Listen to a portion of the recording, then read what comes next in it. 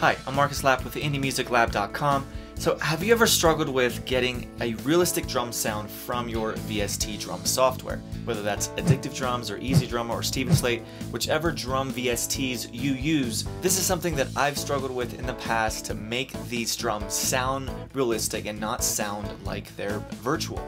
So that's the point of getting a virtual drum kit, is to get it to sound as realistic as we possibly can. And these days the problem is not with the software. You can absolutely get realistic drum sounds using VST drum software. So today I just want to share 4 straightforward tips to help you get your virtual drum software and make it sound like a real drum kit. Let's get into it. Okay, so the song that I have here to demonstrate all of these tips is a remake of the song Cough Syrup by Young the Giant, and we're just going to delve into these drums that I did here. So the first tip to make your drum VST sound real: record it, don't draw it in. So what I don't recommend is doing this. Going here, and then going like this, and then like this, and adding in the hi-hats.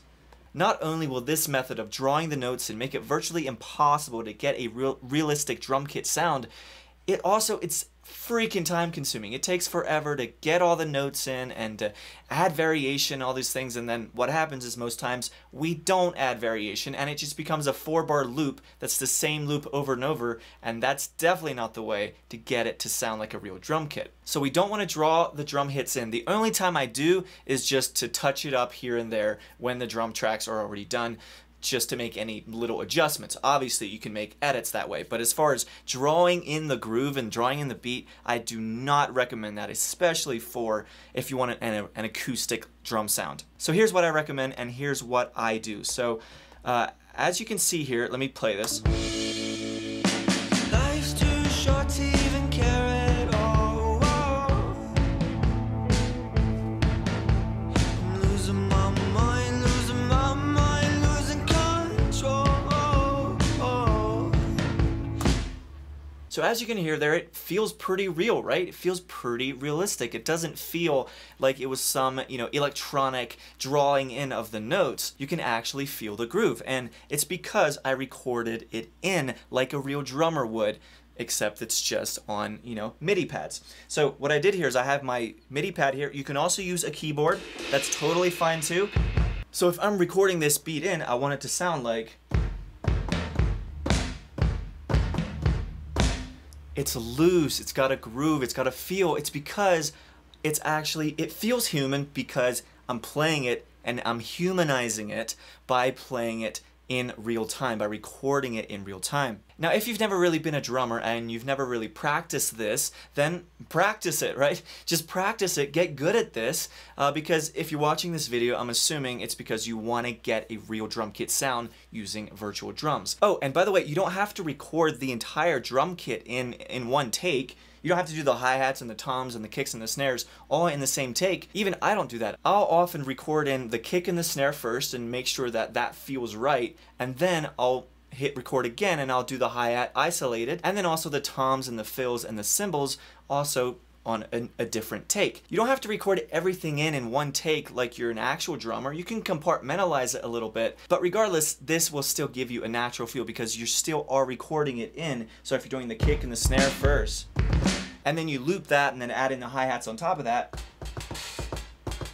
right, you can do a lot of different things. So compartmentalize as needed, just don't draw it in, please. Tip number 2 to make your drum VSTs sound real is never, ever, ever, ever, ever, ever, ever, ever, ever, ever quantize at 100%. Ever. Quantizing at 100% is the fastest way to get your drums to sound fake. Now this problem will be completely avoided if you take my advice from tip 1 and record it in and not draw it in on the grid, because if you record it in, you maintain that human feel. So let me move to a different part of this song, and I'm going to zoom in and pay attention to how far off some of these hits are from the grid. If I can find a way to see this day. See?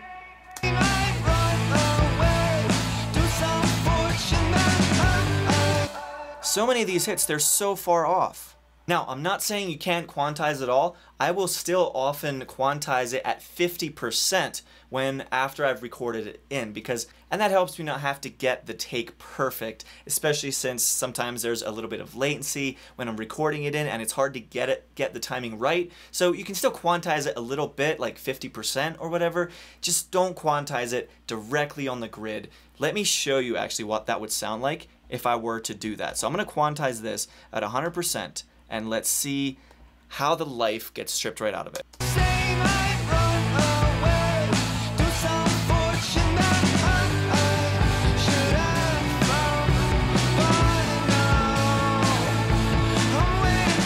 Okay, versus, let's undo that. And now.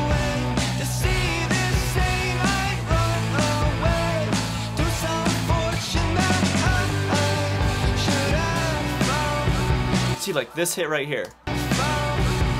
It's clearly off, but it feels right. It feels human. Like that's what you want. Now this can be tricky because especially if you're just starting out, the same goes for tuning on vocals, by the way. This is very similar thing where if you're just starting out and you start paying really close attention to every single note and every single hit, you tend to hear every little nuance or every little timing hit that's slightly off and every little tuning note that's slightly off, and then you make everything perfect. But then the problem is at the end of it, you've just sucked the life right out of the song. Quantizing your drums at 100%, like I said, it's the fastest way to sound fake, and it's also the fastest way to sound generic. You don't want to sound generic. You want your song to have a feel and to have a groove. So never, ever quantize at 100% if you want a real acoustic drum sound. The third tip to make your drum VST sound real, and this is kind of a sneaky one, it's think like a real drummer.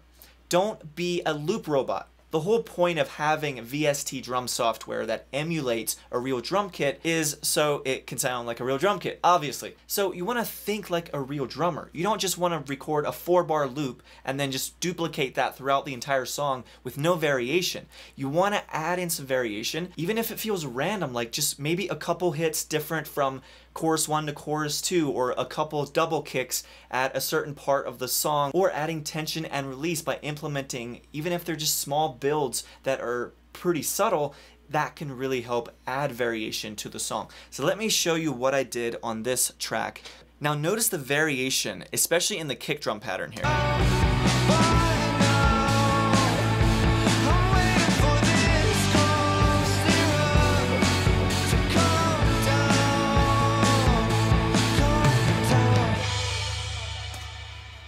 Now this very much goes back to tip number 1, because guess what? I recorded it in this way.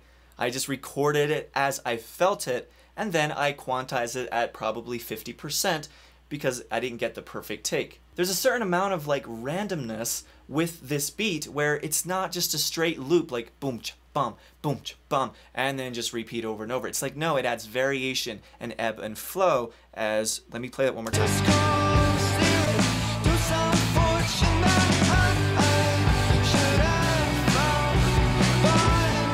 Like there, you have that double snare hit that's not anywhere else. It's just a random little double snare hit because it's not a loop. And you don't want to think like it's a loop. You're aiming for a real drum kit sound, and so you want to record it in like a real drummer by adding some variation throughout the song. Alright, and before we get to tip number 4, I just wanted to let you know that I have a gift for you just for watching this video, and that is my free guide. It's called a 5-step guide for producing wow factor indie music. It's absolutely free. So if you want a real 5-step plan for your next song, I highly recommend it. I think it's going to be massively helpful to you. So check it out. It's absolutely free. It's my gift to you for watching this video. Link in the description. Alright, and finally, tip number 4 to make your drum VST sound real, use these 3 plugins. The 3 plugins I want to talk about are RC20, Saturation Knob, and a Room Reverb. So here's what this drum kit sounds like without anything on it. Let me turn off all the plugins that we have here. So over here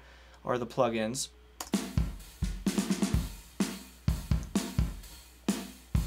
And then here's with everything on.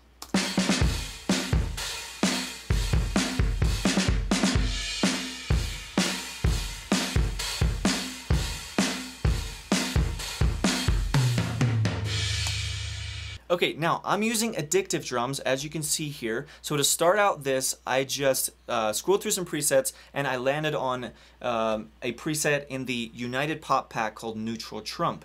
Now I did make some slight adjustments. I think I changed the snare drum, as you can do here, which is really cool. You can make these small adjustments. And I did also mute the room channel just because I wanted my own room sound, which I will get into in a second. But first, let's dive into what I did here. So the first thing that we have here is just the fat channel, which in Studio One is just compression and EQ essentially. So I just threw a compressor on here with a slow attack, fast release, and that's basically what we got going there. There was already a little bit of compression on in the Addictive Drums preset, but I wanted a little bit more and I wanted some control over it. So that's why I added this extra compressor right here. And then also an EQ to scoop out a little bit of the low mid range around 360. And that is all we're doing there.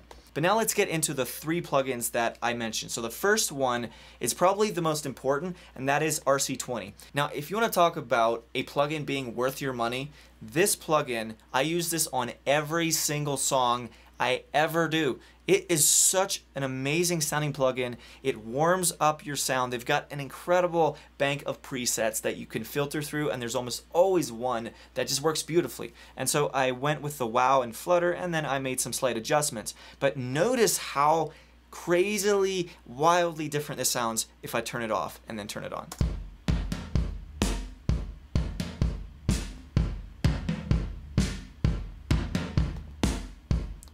Feels dry, right? And now, like, it's got some life. It feels analog, right? And that's what the RC20 is all about. I love this plugin. Now, the next thing, which also makes a huge difference, is this is a free plugin by Softube. Again, if you watch any of my videos, you know I use this all the time. This is a saturation knob. Now, I went to the Keep High preset here, which I love the sound of that. And here's without it. And here's with it. Beefs it up, amazing. Saturation knob, highly recommend it. Now finally, the room reverb is what I really want to talk about now, and this is the last thing I'm going to share here before we wrap up this video. So I could have just used the room mic sound inside of Addictive Drums, but I didn't have much control over it, and I didn't necessarily like the sound that much. So I was like, hey, let me pull up my Valhalla Vintage Verb. So I put that on an effects channel right here, and I just went with, I started with the short dark snare room preset, and then I made slight adjustments from there. I think it was just with the low cut and the high cut, I adjusted slightly. So that's pretty straightforward, right? But then what do we have here? A compressor. But first, let's listen to how it sounds.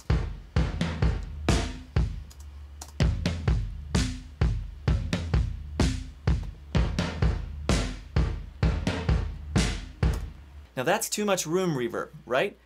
Now listen to what happens when we add a sidechain compressor to this reverb channel right here. So that's what this is. This is a sidechain compressor, and I'll talk about this in a second. Now listen.